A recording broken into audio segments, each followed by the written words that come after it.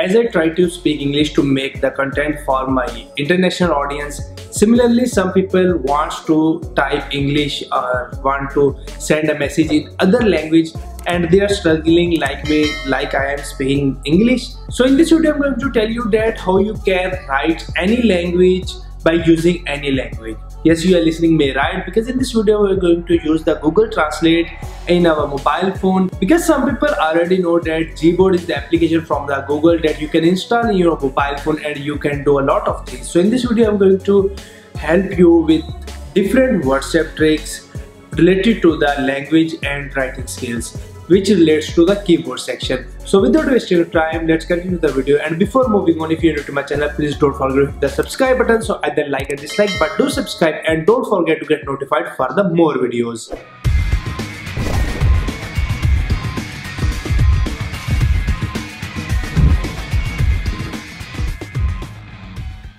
Hello everyone, welcome to another video. My name is Sano. You're watching dailyTutorialz. In this video I'm going to tell you that how you can write any language by using any language. So if you speak English, Urdu, French, Chinese or any language and you want to send the message in different language, then you can do it easily by using your mobile phone, and all you have is to install the Gboard application from the Play Store. So first of all, just install the Gboard application and give some permissions, and after this you can see I have installed the Gboard application in my mobile phone, and you can see that this is the Gboard keyboard. Here is you will see a lot of different options. First of all is the GIF section, and after this you can see the paste button, and if you already copied something you can simply click on it and it will paste. And there is the setting button. You can do a lot of things related to the languages, and the third and three dots are the most important for this video. So once you will click on it, you will see the 5 options, which is theme, one-handed, text editing,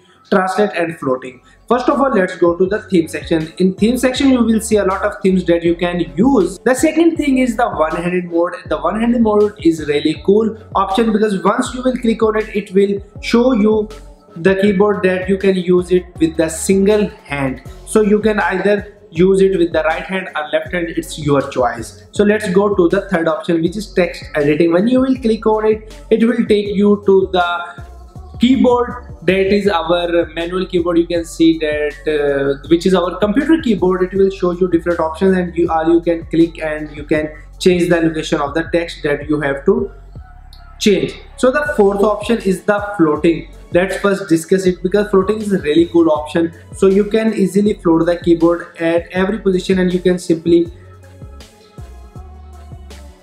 lower the size or increase the size. So you can put the keyboard at any place of your mobile phone. Either you can place at the upper side or lower side, it's your choice. So let's go to the last option, which is the translate option. So either you are using any language or you want to translate any language, you can use this option here. The first is the direct language and the second is the language which is English. So either I will write it in Urdu, it will translate in the English like kya haal hai. And here you can see that I write kya haal hai, which is how are you. So it simply translate everything that I write on this keyboard. So either you can use the Hindi or any other language. You can simply default select that option, like I am going to select here, you can say Arabic, and I will write here in English only, like Alhamdulillah.